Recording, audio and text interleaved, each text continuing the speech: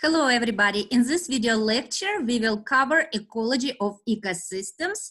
And to help myself, I'm gonna use a PowerPoint.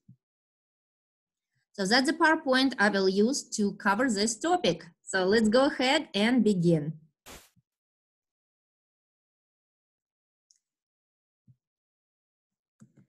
I'm gonna pick up my pointer.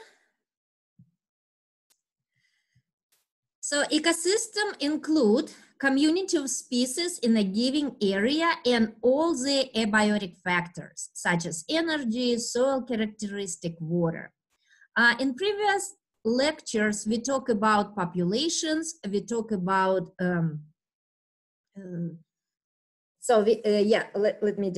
we talk about populations and we talk about communities.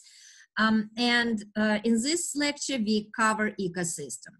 So now when we are looking at the community level, then we only talking about living organisms. When we're looking at ecosystem level, we include also all these environmental factors that affect the life of community and their well-being, their interaction with each other and with their environment.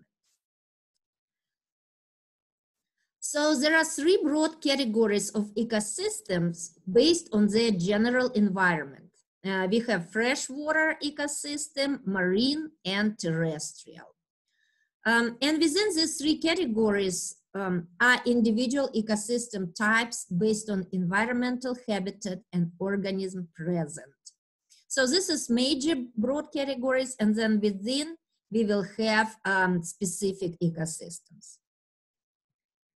So freshwater ecosystem are the least common and occurring on only 1.8% of Earth's surface. And this system include lakes, rivers, streams, and springs. They're quite diverse and support a variety of animals, plants, fungi, protists, and prokaryotes. So you can see over here some example of the freshwater ecosystem. Atlantic, that is standing water, Lotic, that's a running water ecosystem, and wetlands where water level fluctuates up and down, and often seasonally as well as annually. And that will include marshes and swamps. Lotic ecosystem will include springs, streams, river, and Atlantic will include lakes and ponds. Then we have marine ecosystem. Marine ecosystem are the most common and comprising 75% of Earth's surface and consisting of three basic types. We have shallow ocean, deep ocean, and deep ocean bottom. And of course, the amount of sunlight and other resources such as food, right, varies when we go deep to the bottom of the ocean. And we expect to see different flora and fauna in this in these different parts of the ocean based on the how deep it is and how far it is from the shore. And terrestrial ecosystem, also known for their biodiversity, are grouped into large categories called biomes. So biome is a large-scale community of organisms primarily defined on land by the dominant plant type that exists in geographic region of the planet with similar climatic conditions. So what determine biome are climate. Right, so places with a similar climate will have similar biomes, and what determine biome is mostly the dominant plant type that exists in this particular region. Examples of biomes include tropical rainforests, savannas, desert, grassland, temperature forest, tundra. Those are just some examples. We have other type of biomes as well.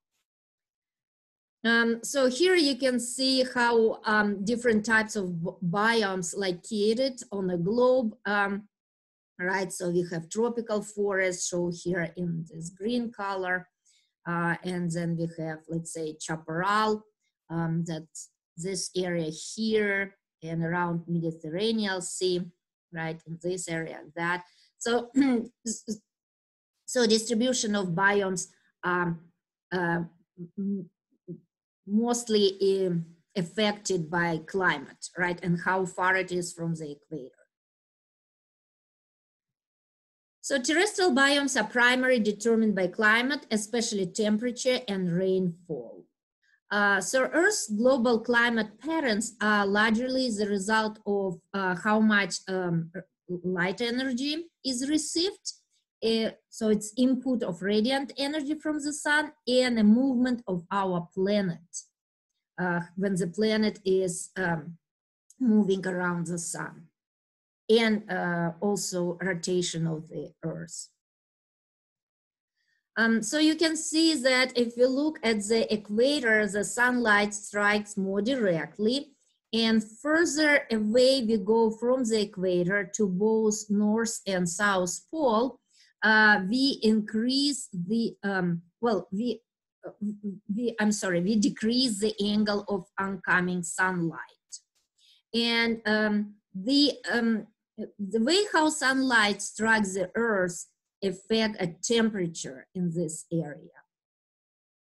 And you can see we're getting further from the equator, we see the decrease in the temperature, you know, and this is related to sunlight striking the Earth. Heated by the direct rays of the sun, air at the equator rises because warm air rises, then it cools, forming clouds and drops rain. This largely explains why rainforests are concentrated in the tropics, the region from the Tropic of Cancer and the Tropic of Capricorn. So if you can see here, close to the equator, we have pretty high,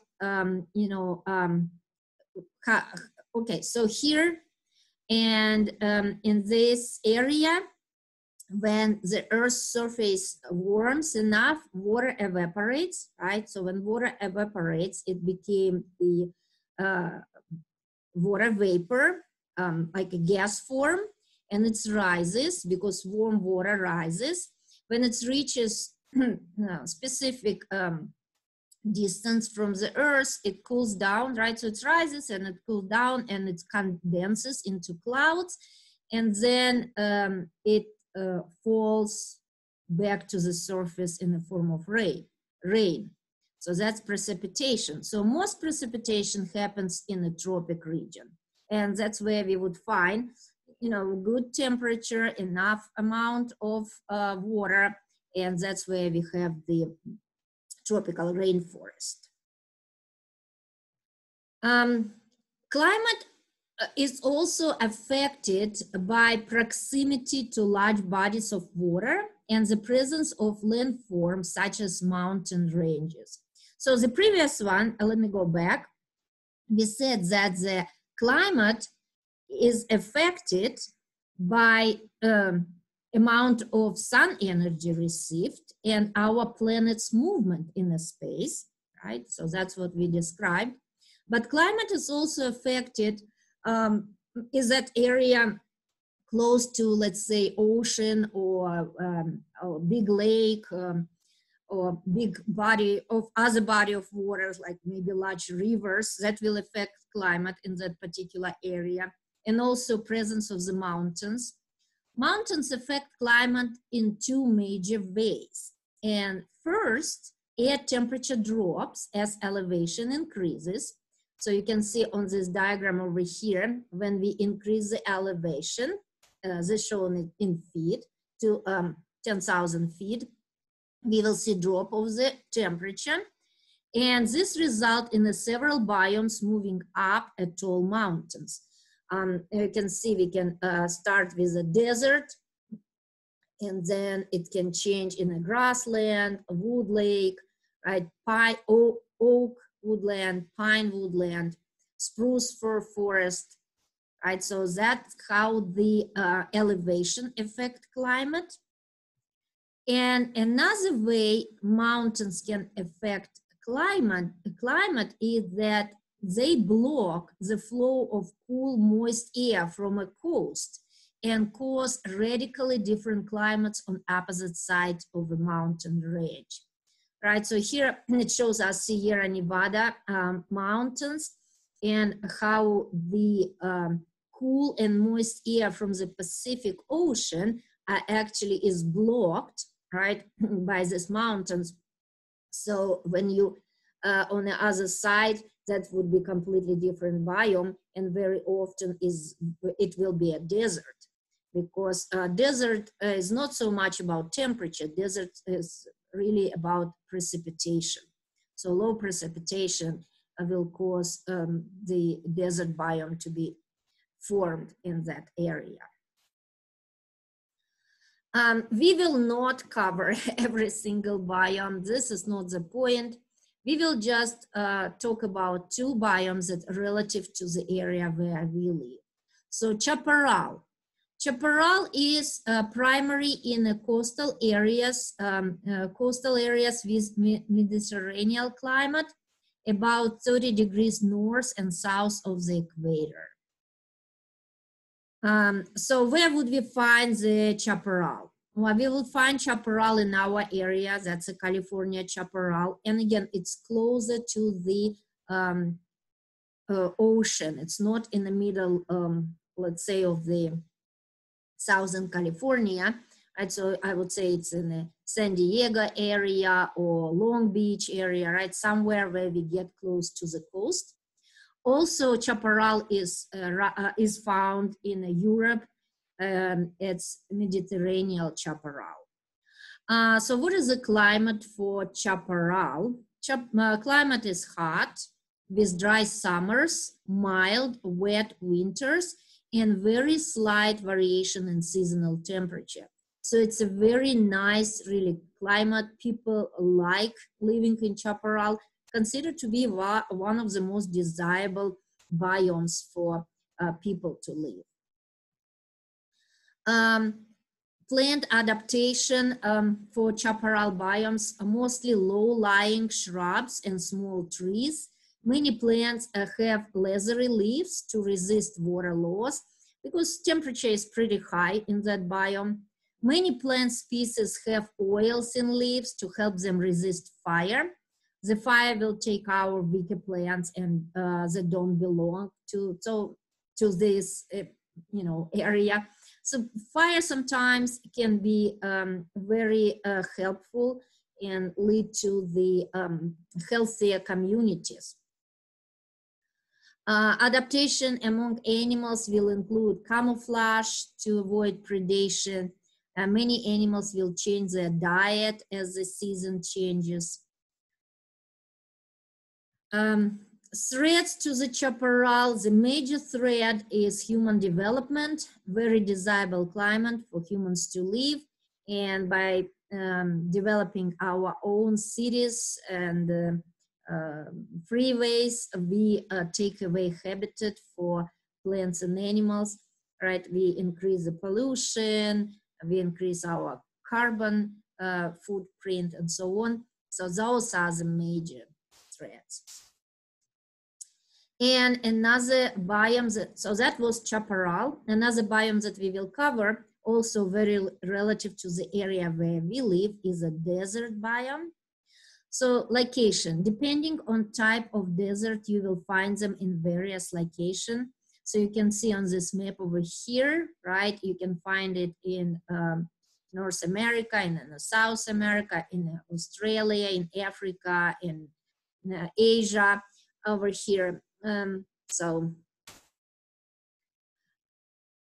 the major factors for desert is very small amount of precipitation, less than 10 inches per year of rain.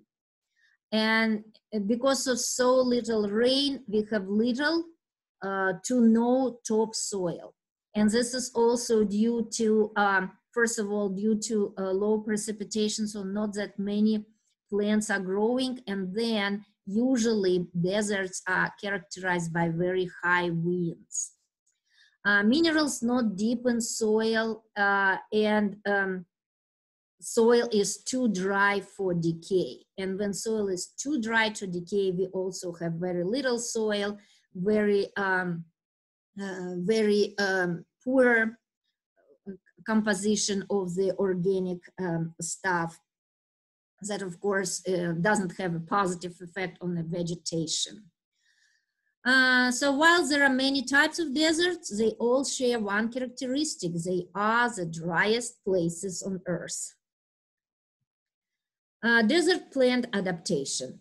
Plants adapt with different parts or different organs. Let's say we can see adaptation in roots.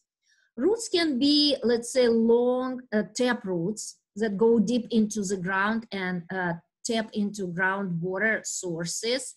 So, so plants trying to reach for water, right? If there is some underground water source, then plants will grow very long tap roots. Other plants, however, have extensive horizontal root system. This way they can collect every single drop of water when rain is available. And those roots are not very deep at all. Another adaptation is succulents, including cacti.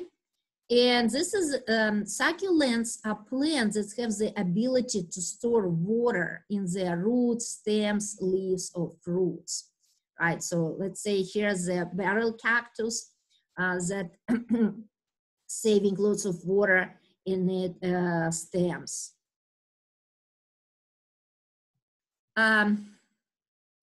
Also, another adaptation is, so the first adaptation, if we go back, so that adaptation is to reach for water and store this water. This adaptation is to retain this water, right? To decrease the water loss through their surface, and especially leaf surface.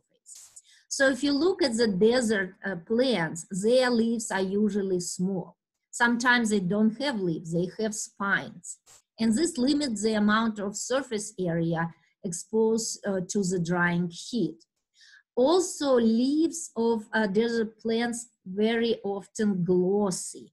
And glossy leaves, when we have like, you know, substance similar to the lipid, so kind of like this fatty substance, fatty stuff covering the surface of the leaf, and what it does, it reflects sun's radiant heat and reduces the temperature of the leaf and reducing the evaporation. Waxy leaves also prevent losing this moisture. All right, so here adaptation, how to retain water, small leaves, glossy leaves, waxy leaves. Also, water can be lost through the stomata, and stomata is the organ of the plants. Usually it's found on a, I would say, dorsal surface of the leaf, right? So on the bottom of the leaf, and stomata are pores.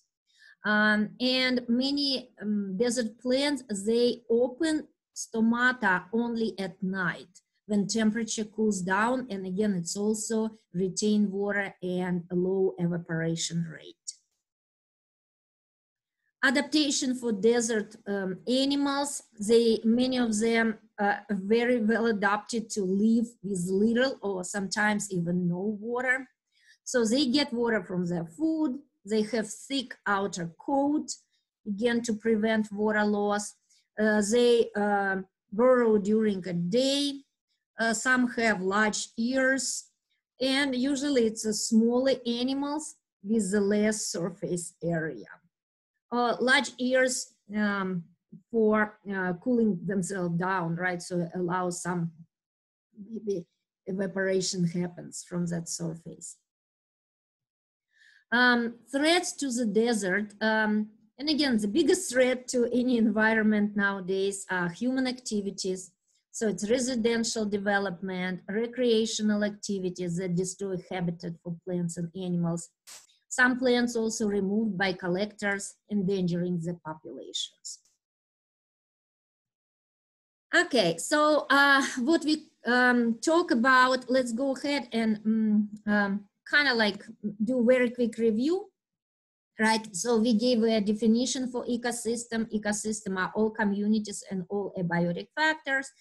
And then we said that there is 3 types of ecosystem: freshwater, marine, terrestrial. And then from and those, well, terrestrial ecosystem, they divided into biomes, and biomes depends on amount of precipitation, temperature, and the major plant that grow in that area. And we cover very briefly 2 terrestrial biomes that are chaparral and desert, right? So that was the first part of this lecture. And now we will continue. So let me pick up my pointer. Every time I exit this presentation mode, I lose my pointer. So for organism to exist, right, and continue reproduction and so on, they need energy and nutrients, right? Nutrients or chemicals. So in ecosystem, energy flows through ecosystem and ultimately out of ecosystem. So the only source of energy our planet has is the light energy of the sun. All right. So if sun gone, life is gone on our planet, right? So because we need constant input of energy, energy does not recycle. So energy flow in, some of this energy is transformed into different type of energy, right? Let's say from electromagnetic energy into chemical energy of food, and some energy leaves the ecosystem mostly in the form of heat, right? So energy flow, chemicals, however, are recycling.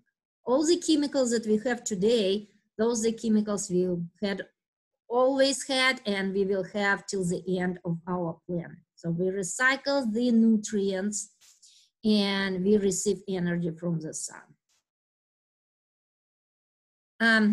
So each day, Earth receives about 1,019 kilocalories of solar energy. How much is that? Well, that's the energy equivalent to about 100 million atomic bombs. That's huge. That's a huge amount of energy received every single day. However, most of this energy is absorbed, scattered, or reflected by the atmosphere or the Earth's surface. And only about 1% of this energy is converted to chemical energy by photosynthesis, right? Because we receive this electromagnetic energy, but for animals, this is not usable energy. We cannot use it for our biochemical processes of our bodies.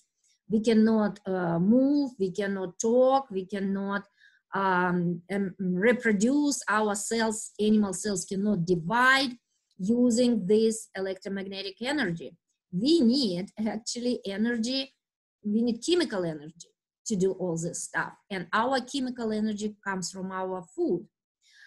So that's why it's important that we have autotrophs, organisms that convert this electromagnetic energy into chemical energy. And this process of conversion called photosynthesis.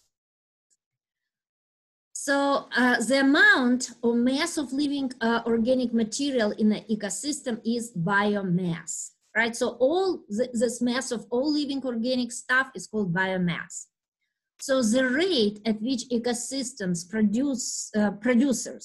ecosystem producers convert solar energy into chemical energy stored in biomass is called primary production, right? So we have producers, plants, algae, some bacteria So those producers, they convert the solar energy into chemical energy, but that chemical energy is stored inside their bodies, and that's what biomass is. And this rate of production called primary production. And it yields about 165 billion tons of biomass every year. You know how much biomass is produced. So let's say if you clean your yard in a fall, right? So you have your spring and summer when trees growing all these leaves and grass is growing, and then you start collecting this in fall. You start collecting all these leaves that fell down from the trees. That's a huge amount, right? We need lots of trash bags or something, or trash cans, to get rid of all this biomass that was produced in our small backyard, right? So if you imagine that our planet is like your backyard, so this is how much biomass is produced per year.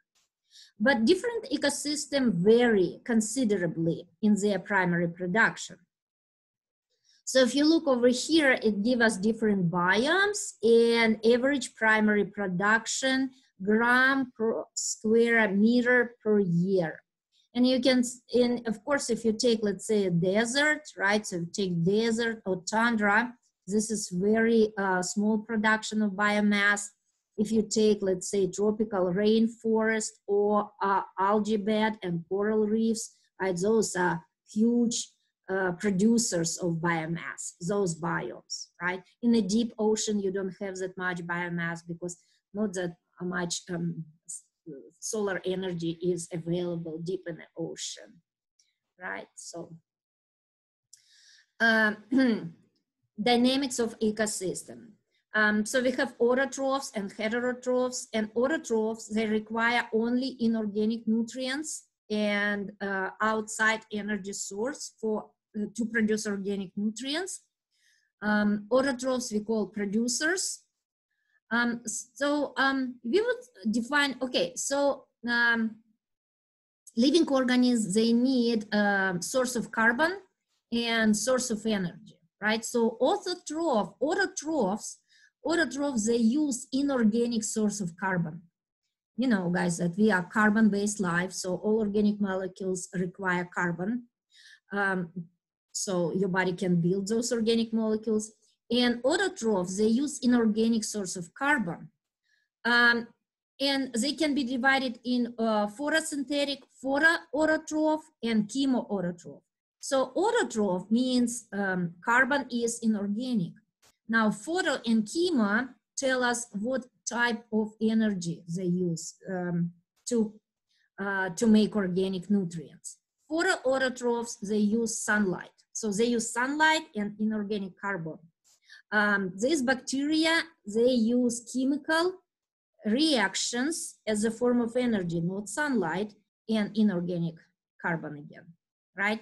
And then we have heterotrophs, and heterotrophs, they require organic source of carbon, and usually they require chemical energy for the energy source, right? However, we do have photoheterotroph and chemoheterotroph, but photoheterotrophs are only bacteria, the same as chemoautotrophs. And heterotrophs, let's say if we take animals, we need organic source of carbon and we need chemical source of energy. Heterotrophs are consumers, will include herbivores, carnivores, omnivore, detritivore, and decomposers. So energy, we already talked about it, that energy flow and chemical cycling. The first law of thermodynamics tells us that energy is not created or destroyed, it only changes forms. And each transformation results in less energy than originally started with. And eventually all energy from the sun dissipates as heat. So you can see that we receive solar energy, producers convert this energy into chemical energy. Lots of this is dissipates in the form of heat, but whatever was converted into chemical energy now can be used by consumers, right? Stored inside their bodies. The decomposers would return these organic nutrients back to the pool of organic nutrients. And finally, all the energy received dissipates as heat. So we need constant input of energy. So food chain allow us to see how this energy and nutrients move from one organism to another, right? So food chain is a linear sequence of organisms through which nutrients and energy pass as one organism eats another. And in the food chain, we have several levels. We have producers, primary consumers, higher level consumers, and finally decomposers. So each organism in the food chain occupies a specific trophic level, and trophic level is a food level or energy level. When it occupies specific level, we call it its position in a food chain or food web. So just to kind of like put it very in a simple perspective, food chain, well, we just talked that energy flows through ecosystem, right? Nutrients recycle. To show us how energy travel and how food and nutrients recycles, we can use this food chain. And food chain just show us who eats whom. We can have these food chains in a terrestrial ecosystem. Here it's shown in a marine ecosystem, and we also will have producers. This time producer is phytoplankton. Those are microscopic photosynthetic bacteria or protists, and then the primary consumers will be zooplankton. Those are also microscopic protists or small animals. So here's our linear kind of relationship from producer to consumers, right? The ones that we described, food chain. But food chain we can use what we call energy pyramids to show really the amount of energy that is available for each trophic level. So that's called trophic level over here. That's a trophic level. That's trophic level. And the rule is that only about 10% of the energy from one trophic level is available for a next trophic level. And that energy pyramid that shows the energy relationship between trophic levels. At the top of energy pyramid, we have long-lived animals, and they eat many times their body weight to stay alive, right? Because so little energy is available that animals and tertiary consumers, they need to eat a lot, right? To get this amount of energy they need. And also that's why these energy pyramids cannot be extremely high. Usually it's like 4, maybe 5 only levels, because it's only 10% of energy is available. We can apply the same concept to a human population.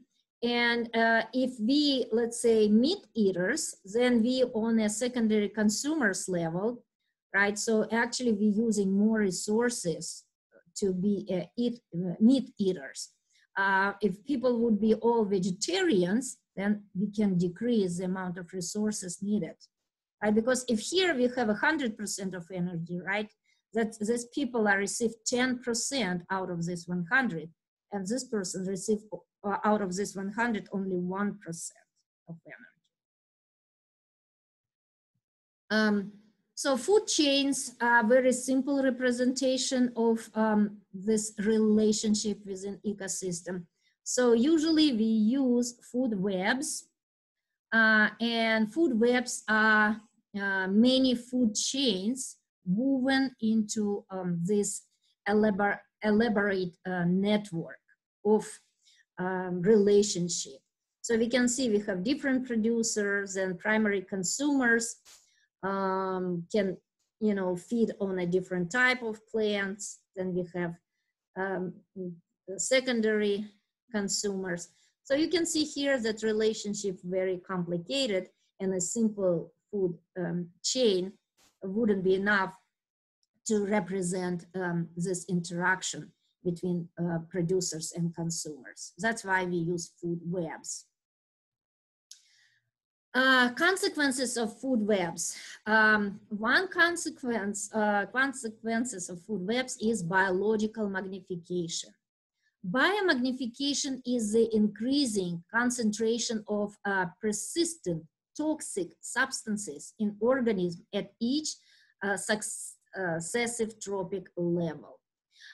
So if we look over here, and this shows us nitrogen enrichment and how it increasing when we're moving up to the higher trophic levels, right? Because if you have accumulation of some toxins, let's say in a phytoplankton or in a mussels, then all the next animals that feed on this organism, they have higher and higher concentration of these toxic substances in their bodies. That's why the United States Environmental Protection Agency recommends that pregnant women and young children should not consume any swordfish, shark, mackerel, because they have very high content of mercury. And individuals are advised to eat fish low in mercury. So the fish low in mercury will be on a low trophic level, right? And it will be salmon, shrimp, pollock, catfish. Right? Actually, pollock, that's my favorite type of fish. I really like it. So if you never tried pollock, go ahead and try. You might like it. Tastes very good. So what we just talked about was primary how energy flows through the ecosystem, and we mentioned food chain and food webs. In the next lecture, we will talk about recycling of the organic matter, recycling of the nutrients, because life depends on the recycling of chemicals. And when we talk about recycling of chemicals, we call it biogeochemical cycles, and they involve biotic components and abiotic components from the reservoirs where chemical accumulates. So I think that's our last slide. Right, over here, that's the last one. So those biogeochemical cycles include water cycle. Those are major, because obviously all the chemicals are recycling. We recycle all the chemicals. We receive energy and we cycle the nutrients and chemicals. And important cycles include water cycle, carbon cycle, phosphorus cycle, nitrogen cycle. And we will talk about it in our next lecture. So that's it for this part. And that was ecology of ecosystems. And thank you for watching. I hope it was helpful.